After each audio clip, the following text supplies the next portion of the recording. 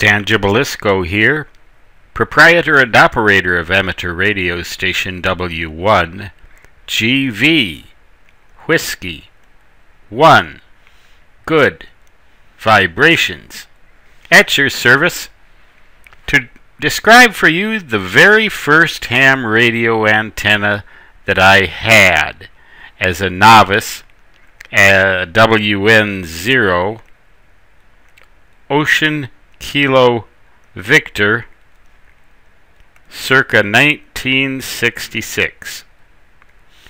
At first I thought you could just stuff a shortwave long wire antenna into the coaxial outlet of your transmitter and get a good ham radio antenna. Well, under certain very specialized circumstances you can, but ordinarily you can't. And my mentor and Elmer W0GLE,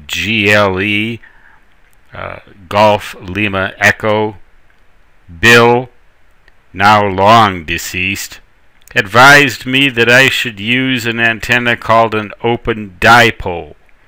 So, for my first frequency, crystal determined 7,185 kilocycles, now better known as 7.185 megahertz, I strung up this antenna between a small elm tree in our backyard and a very large oak tree that I believe lay in our neighbor's yard, but they never made a peep when I used that tree for this purpose.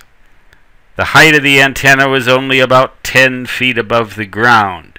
This antenna made a lot of violations of the protocol for good design in a dipole antenna, but I didn't know about any of that stuff back then. All I wanted to do is get on the air. I connected some of the best coax money could buy, RG8U foam dielectric, like this, to the center of the antenna, and then only about 2 feet underneath it, parallel to it, to that oak tree, and onward to the house, where it extended for an additional, oh good grief, 150 feet easily. Easily 150 feet. So it was a long feed line. It came away from the antenna at anything but a right angle, as you can plainly see. There was no balun coil here. I just connected the center conductor to one side of this dipole and the shield to the other, and operated on 7,185 kilocycles, the crystal frequency for my Johnson Viking Adventurer transmitter.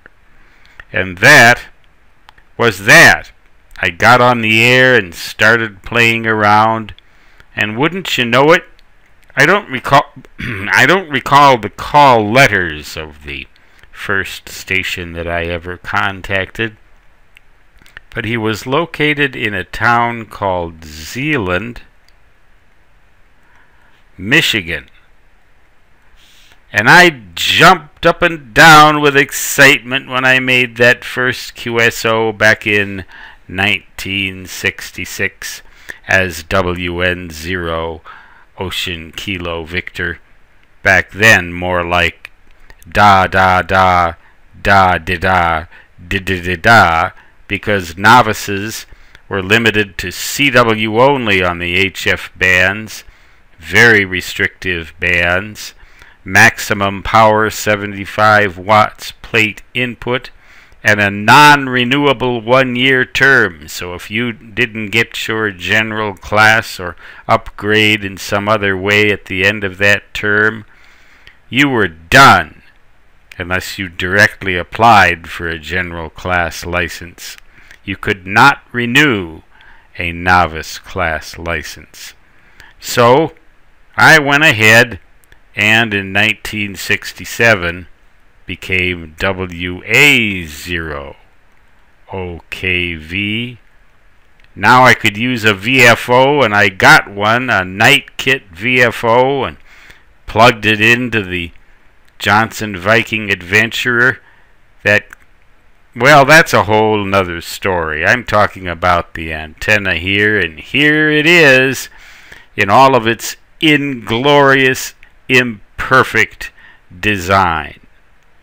But it did make contacts, and only later did I discover that strange crystal that I had for 7035 kilocycles would operate on its third harmonic at 21105 kilocycles in the 15-meter Novice band, and that this antenna would also operate on the third harmonic and 15 meters.